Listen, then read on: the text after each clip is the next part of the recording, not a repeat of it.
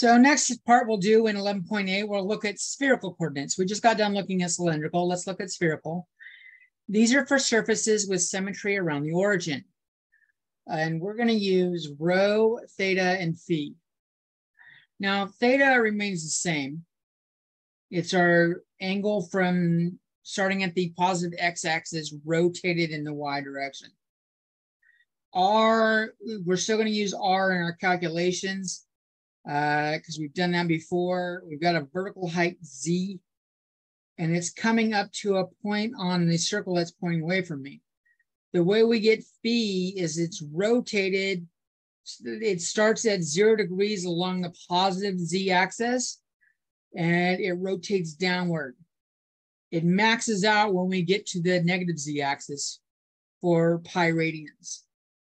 So we do have the restrictions where theta or phi has got to be between 0 and pi.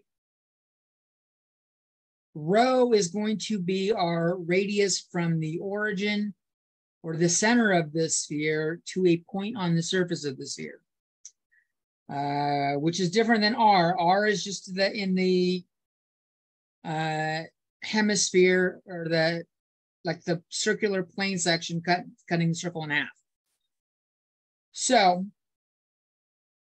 another way of looking at it, that triangle is right here, what we're doing. The theta, we already know. We've got this triangle, which is right here. I'm redrawing this triangle right here.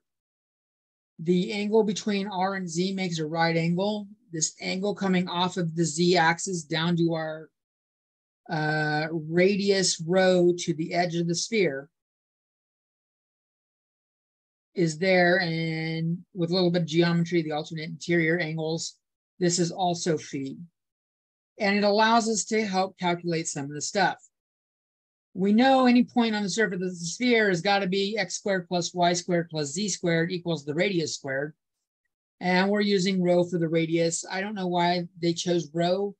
Since rho is density in physics, it seems like a bad choice to me. But it's been in play for a while, and we can't rewrite mathematics for everyone in the world. We know x squared plus y squared is r squared, so we could look at rho squared in terms of that. If we look at our triangle here, we can see that cosine phi is adjacent over hypotenuse, z over rho, and sine phi is opposite over hypotenuse, or r over rho. The cosine phi statement, if we solve for z, we get z equals rho cosine phi. And if I solve for r and the sine theta or sine phi equation, I get r equals rho sine phi. We can plug those into x and find x and y that way. X is r cosine theta, but we know r is rho sine phi. So we place rho sine phi with r, and we get x equals rho sine phi cosine theta. And the same way, we've got y equals r sine theta. We substitute rho sine phi for r. We get y equals rho sine phi sine theta. Z, we've already got from this equation here in terms of cylindrical. So we've got x, y, and z. We've got a way to convert back and forth between them. Let's take a look at doing that in some problems. So let's start off with 1 root 3 negative 2 in the Cartesian and convert it to spherical. So we know rho squared is each of the values squared, sum of 1 squared and root 3 squared and negative 2 squared. We've got 1 plus 3 plus 4 is 8. So rho squared equals 8. Rho equals 2 root 2, which is square root of 8. So we got rho. We need theta and we need phi. Theta still stays tangent inverse y over x. So we plug that in here. We get the pi over 3 that we had before. Tangent inverse of root 3 is pi over 3. And when we look at phi equals cosine inverse of z over rho. If I plug in z over rho, I've got -2 over 2 root 2. I'm left with phi equals cosine inverse of -1 over square root of 2. Keep in mind this is -√2 over 2 when we rationalize it inside there. That happens along one of the 45-degree lines, the pi over 4 lines.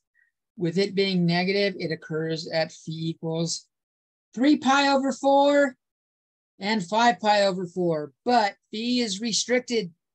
Phi is restricted to being less than pi. So we ignore the 5 pi over 4. I'll write it in the notes and cross it out by phi restrictions. So I've got rho is square root or 2 root 2.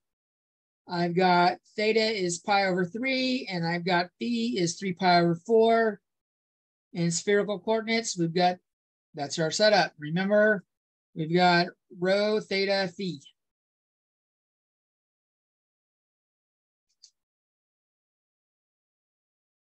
And we took a look at that table in the previous one. We will stop this video for now, and we'll do another video for the next section.